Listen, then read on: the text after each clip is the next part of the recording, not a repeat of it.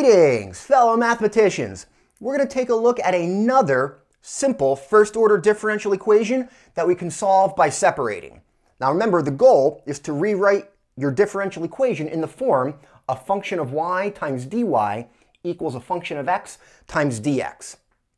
Now here, a good first step I like to go through, if possible, is to isolate the derivative, and we can easily do that by subtracting the 2xy term to the right side. So let's start with that. So we're going to get now the derivative dy over dx equals negative 2xy. And from here, we can easily separate it. I'm going to multiply both sides by dx, and then at the same time, I'll divide by y. And what we get is 1 over y dy equals negative 2x dx, and this is now properly separated. A function of y times dy equals a function of x times dx. All right, we just need to now integrate both sides. Left side we're going to integrate with respect to y, and the right side we're going to integrate with respect to x. All right, and these antiderivatives are really simple. The left side is going to integrate to natural log of y. It's worth pointing out, because you're integrating both sides, you only need to include one integration constant. And I always like to include that on the x side. So when we find your antiderivative of the right side with respect to x, we'll get negative x squared, and we'll include the integration constant c on that side. And that's it. What we have here is what's sometimes called an implicit solution to our differential equation. And this is simply, it's an equation or solution that's not solved for y.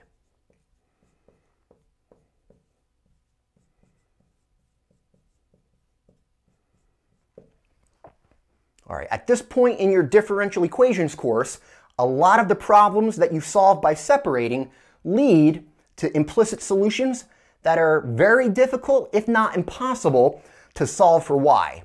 And that's what we call solving for y an explicit solution.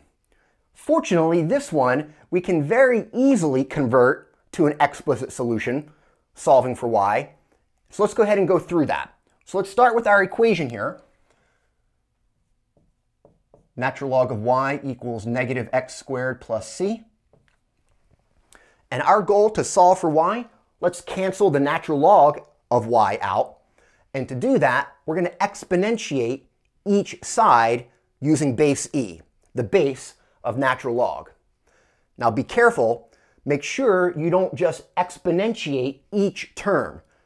Remember your basics from algebra, what you do to one side, do to the other side. So let's exponentiate both sides with respect to base e. So we'll get e to the natural log of y equals e to that whole right side, negative x squared, plus c. All right, the left side is going to cancel. That's going to leave us with y. Exponentials and logs are inverse functions of one another. And the right side, we're going to simplify this. Now we're going to be using properties of exponents backwards.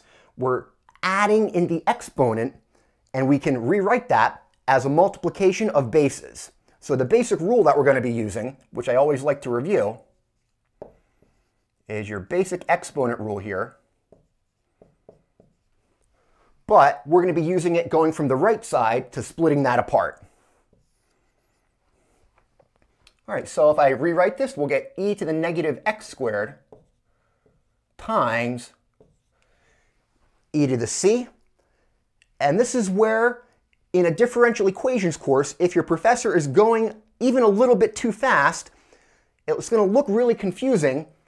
E is a constant, c is a constant raised to a constant is another constant. So this, e to the c, is a constant. Now technically we should give that a different name, maybe call it D or C1 or C2, But a lot of times, when you have these combinations of constants being multiplied, exponentiated in various combinations, we're just going to write e to the c as c. So you can write here your solution. We'll pull that constant out front. You can write this as c times e to the negative x squared. And this is what we call an explicit solution.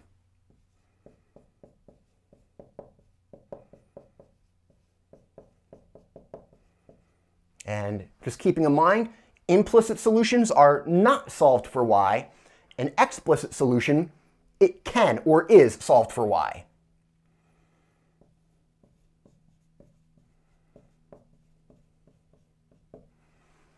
And there we go. So both of these, I'll say, are acceptable as answers. It just depends what your professor is looking for. It's probably going to be stated in the directions for the problem: solve the differential equation and find an explicit solution. If it's open-ended, just solve the differential equation, then either of those should be complete full credit. If not, your professor is a real jerk. Hope you enjoyed this video, straight and to the point. If you're enjoying the content, support the channel, like and subscribe.